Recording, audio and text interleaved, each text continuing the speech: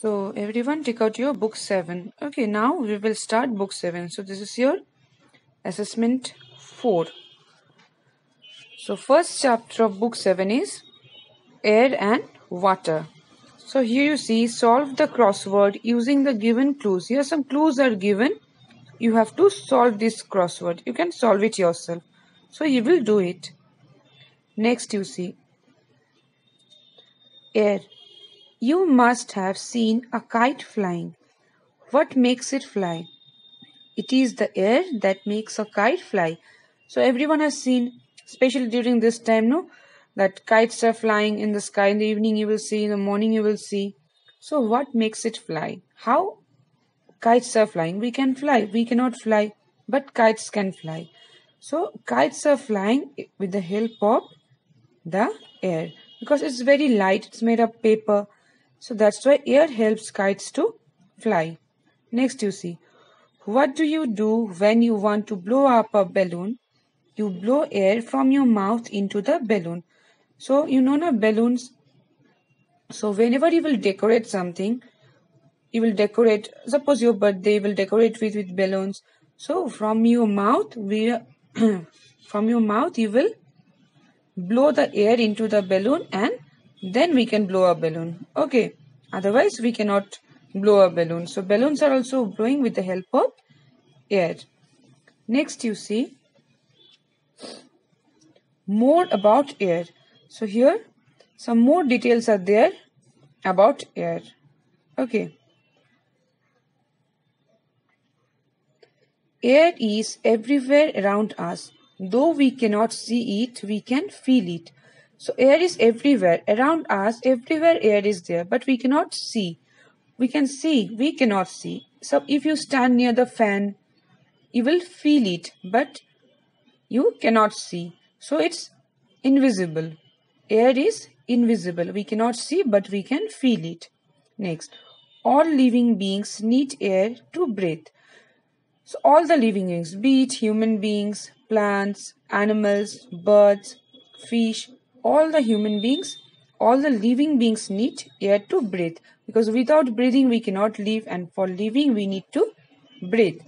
So who helps us in breathing? Air helps us in breathing. Next, air takes up space. That is why a balloon gets bigger when we blow air into it. First a balloon, you see, it's very small. But when you blow air into the balloon, it becomes bigger in size. So air requires space. It takes up space. Next, air always blows in a certain direction. The movement of different objects along with the air tells us about the direction in which the air is blowing. So air always blows in a certain direction. Okay, sometimes from east, sometimes from west, north, south. From a particular direction to a certain direction it blows. And how we can find out the direction? You see the leaves. Leaves are blowing. Which side the leaves are blowing means the leaves are moving, or paper, or the lightweight things like plastic. Okay, or whenever you are walking, suppose your hairs are moving. So which way? The movement of different objects. With the movement of the objects we can find out that from which direction to which direction the air is blowing. Okay, always air blows in a certain direction. That means in a particular direction. Clear? Here you see where do they get it from. Okay, fish live in water. How then do they get air to breathe? Fish lives in water. Not only fish, many and other water animals are there, but they are also breathing. They also need air. So from where they are getting the air? Fish use the air present in water. They breathe through their gills. Like we are breathing now with our nose, with our mouth. Fish, they breathe with their gills. And they get the air from water. The air which is present in the water, fish are using that air. Okay. So our next topic is wind. You see, winds are blowing. Okay. Moving air is called wind. A slow and gentle wind is called breeze. So the moving air, the air which moves, that moving air is called wind. So wind has two types. Winds are of two types. One is very slow and one is very fast. So the slow and gentle wind, which moves very slowly and very gently, that wind is called breeze. A strong and fast wind is called a storm. So during this rainy season, at night we face storms. So the wind which is very strong, which is very fast. Storms can be very dangerous. It can blow over things like trees, houses, etc. The roof of the trees are destroyed, then trees are fallen. Storms are very dangerous. It's very destructive. But winds are breeze are slow and gentle. So two types of winds are there, breeze and storm. Breeze is very slow and gentle and storm is very strong and fast. It is very dangerous. Next, uses of air. So air is very useful. Now, here some uses are given. First point you see, it helps plants to breathe and grow. Without air, plants cannot grow also, plants cannot breathe. So it helps the plants to grow. Next, air helps wet clothes to dry. You see at your home, after washing the clothes, we are keeping the clothes outside.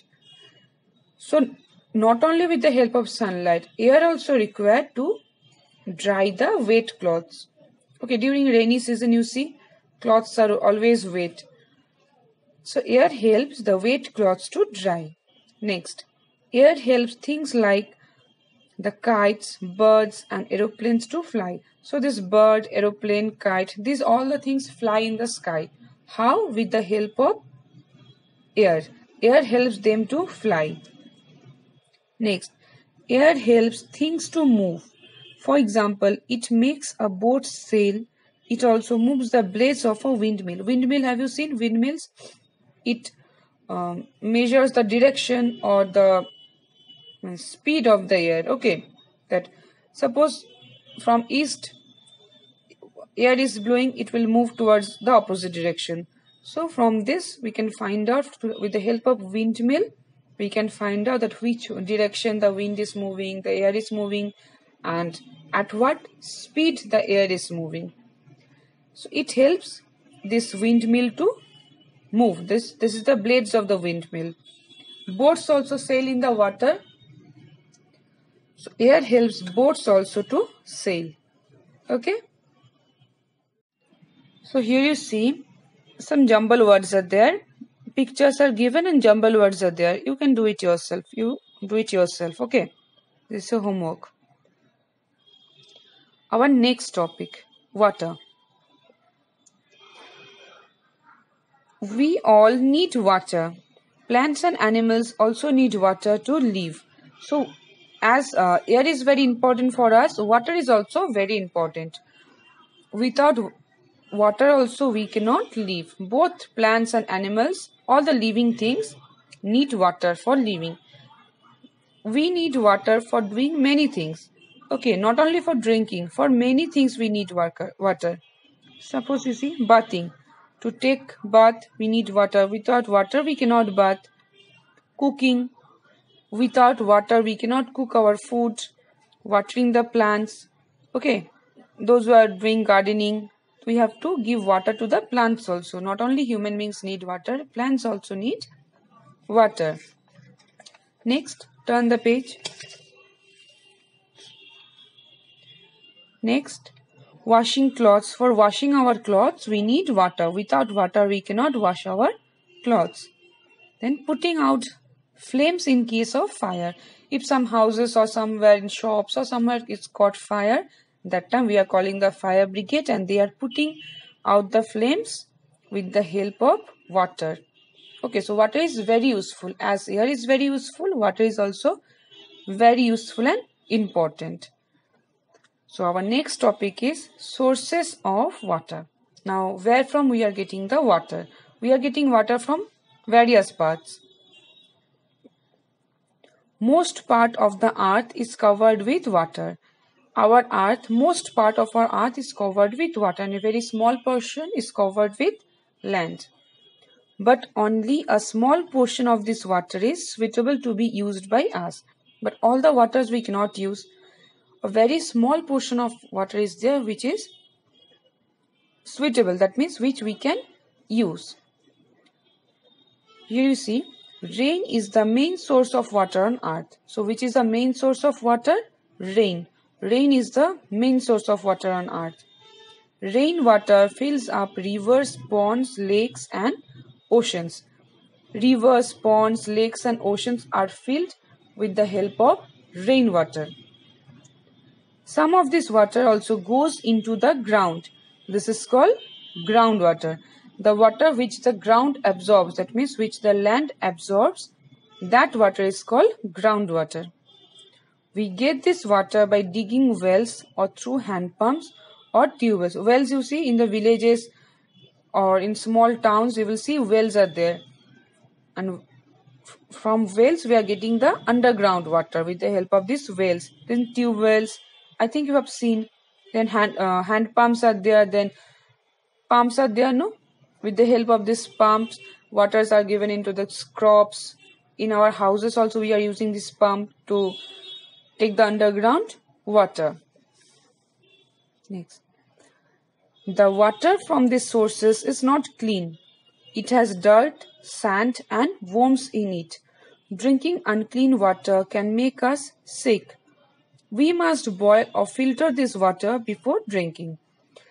So the water which we are getting from this underground, it's not clean. Okay, because under the ground, lots of worms are there, insects are there, dirt, sand. And when we are taking that water, all these dirty things also coming with this. That's why if we drink that unclean water, we can fall sick. So what we should do? Always this underground water, we should boil. We must boil it or filter. Okay. Before drinking, we must filter or boil that water. Nowadays, we get water right at our homes through taps. But nowadays, what? Taps are there in our houses. But earlier, all the houses, they didn't have taps. That time, people are drinking this underground water. The next topic, caring for water. So, we should take care of water. We should not waste.